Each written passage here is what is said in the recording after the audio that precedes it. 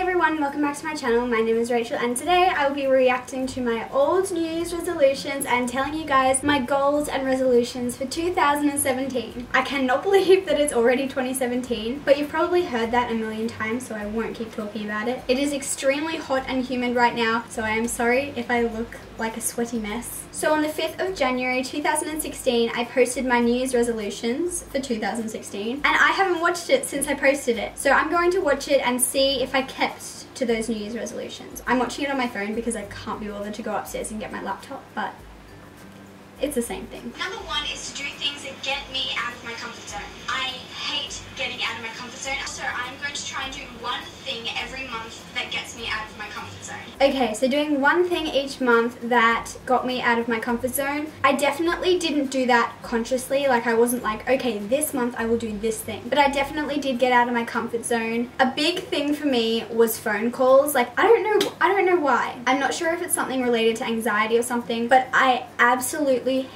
still hate, not as much, making phone calls, especially when it's to businesses or companies or anyone besides my mum. And although I still hate them, I have definitely made a lot of phone calls this year, so that probably sounds so stupid, but it's a big thing for me.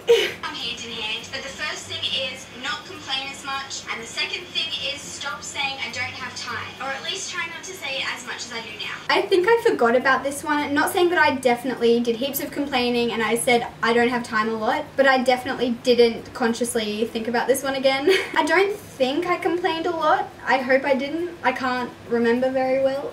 But the thing about saying I don't have time, I think I did improve on that in 2016. So in 2015 I was very stressed and worried about how I was going to get everything done, whereas in 2016, although it was very stressful and it was very busy, I was really excited to say yes to things. I did a lot with my time, and that's probably what I'm most proud of. The thing is, you make time for the things that you want to make time for, and I definitely did that this year, I think. Another one is take a lot of photos, so I'm going to take as many photos as I possibly can. I definitely did that in 2016. I took so many photos and I'm so incredibly happy about it. I love photos so much. And my Polaroid camera was definitely a really big help to that. I took so many Polaroids this year and I am so glad that I did. And I hope I continue that into 2017. Work harder in biology and maths this year. So with biology, I definitely improved my mark from last year, and I really did jump my rankings up compared to last year, and I'm really proud of that. And with maths, I did improve, but I didn't improve as much. It was still my worst subject. I ended up on a straight B, which I'm honestly not that unhappy about. Maths has always been a struggle for me, so you know what? I'm not that mad about it. Related one is I want to walk out of year 12 knowing that I did the best that I possibly could. This was one that I was really passionate about. There are so many people that I had talked to after they finished year 12 and they regretted not doing their best, they regretted not spending enough time with their friends, they regretted so many different aspects of grade 12, wishing they had done some part of it better. So I was extremely determined to make sure that I walked out of year 12 without any regrets, knowing that I had tried my hardest and my best and I had had an amazing year and I couldn't have asked for a better year. I was college captain, I was in the touch football team, the normal football team or soccer, whatever you want to call it. I was in a fitness group, I helped run the social justice group, I did a whole lot of organising events and things like that. I had a part-time job which I still continue to work at every single week. I had my YouTube channel obviously, which I did continue to post consistently and pretty much every week except for maybe 1 or 2 weeks. I managed to grow my channel from 4,000 at the beginning of the year to 19,000 by the end of it. I went to church, I went to Bible study, I helped out at my church at a little kids youth group thing as a junior leader, and I still had a social life and went out with my friends every single weekend. So I definitely think I made the most of 2016. And I think the last school one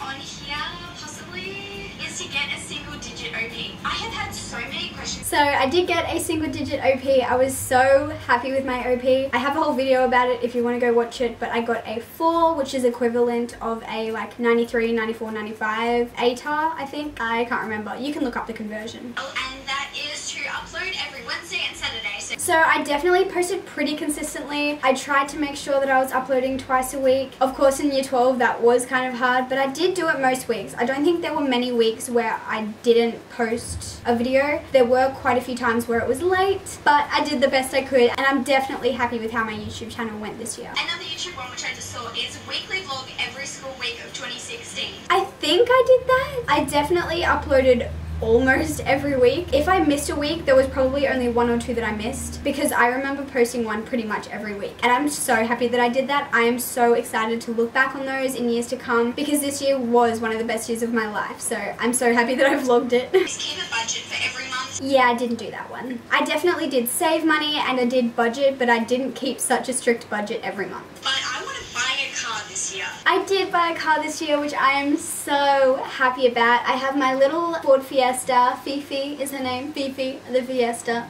It's lame, but it's cute. I bought it and it is all mine, and I'm so happy. So overall, I don't think I did badly. I definitely did forget about some of them, or I did not keep to some of them, but the ones that were most important to me, I definitely followed through with. And I had a lot of resolutions / goals last year, and I don't have that many this year, so I think I'll be able to hopefully get them all done. Let's see. So I have my trusty ideas book, and I have my New Year's resolutions for 2017. So I decided this year that I would only have 5 resolutions, just because I thought I would keep it more minimal and simple, and then I'll be able to focus more and hopefully remember all of them this year. So the first one might seem a little weird when I say it, but it's talk less. I'm not talking about like a one-on-one conversation with someone, and I'm not talking about obviously on my YouTube channel, like I can't talk less here because that's what I do. That's what this whole channel is about. But I mean, when I am in group situations, I really need to learn to listen more, listen to others before I try and butt in with my own opinion. Not only because it's a nice thing to do and because it's rude to butt in and talk over people, but I've learned that the people who talk less are the people that you listen to more. There was this one girl that I used to play football with, and she didn't really talk a lot, but when she did say something, everyone stopped to listen, because since she didn't talk that much, what she was saying was obviously very important. And I also feel like you learn a lot more by listening. Like if you're just talking, you're saying things that you already know, so you're not really going to learn from it. But I know that's a bit of a weird one, but that's definitely my first New Year's resolution. My second one is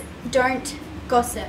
So in 2016, one of my resolutions was not to complain, and that was because it's so unnecessary. It doesn't help the situation. It doesn't make anything any better. It doesn't build anyone up. So what is the point of it? You're just wasting words. And it's the same with gossiping. My third New Year's resolution is to move out of home. I don't know exactly when that will be happening, because I need to find somewhere to move out, probably find some people to move out with, and it's a really big process, but I really want to move out this year, and I definitely feel like I'm ready for it. I definitely feel like it's my time to move out, so we'll see how that one goes. My fourth New Year's resolution is a pretty standard one for a lot of YouTubers, but it's to grow my channel. And I'm not talking about numbers of subscribers or numbers of views or thumbs up or comments or numbers. I'm not talking about the statistics. This year I want to make videos that I want to make and that I think will benefit you guys. I pretty much did that in 2016 anyway. I feel like, and I have felt like this for a very long time having my YouTube channel, but I've been given this platform for a reason, and I don't want to waste this platform that I have. I have the opportunity to share my words and my videos with people across the world, and I just don't want to waste that. I have a very big